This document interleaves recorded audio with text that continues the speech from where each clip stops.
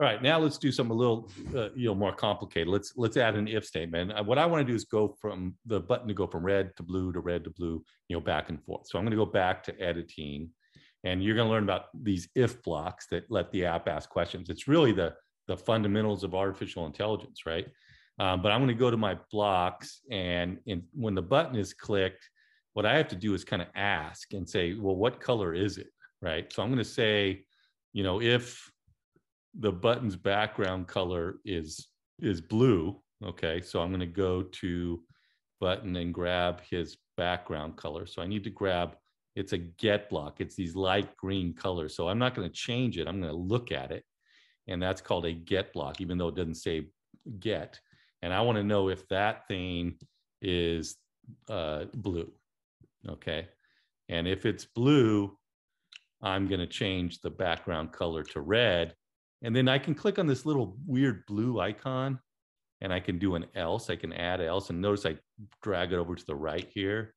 And that makes my if really have two branches. So what this is saying is when the buttons click, if this property is this, do this. If it's not that, do something else. And in this case, I'm going to change my background color to blue.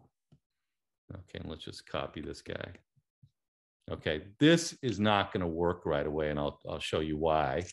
But this is what I want to work. If I run it, it starts off blue, right? The initial value is blue. If I click it, it just stays blue.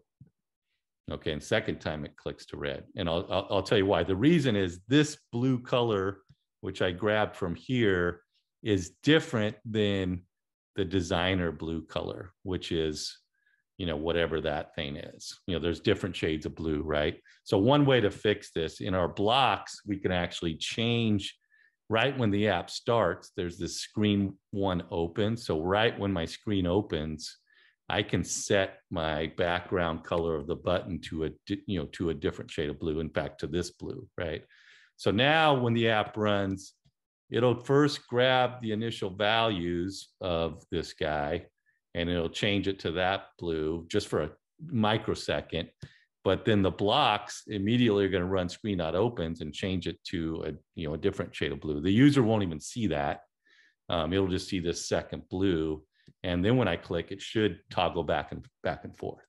Okay, let's try this out. And when I run it, the first time I click, turns to red. Second time I click, turns to blue. And I can go back and forth. And, it's basically these, you can have any kind of complicated if question. This one has two branches. And I'm basically saying, if it's blue, turn it to red. Otherwise, if it's not blue, I know it's red, turn it back to blue. And that's how I can, do a simple toggle app.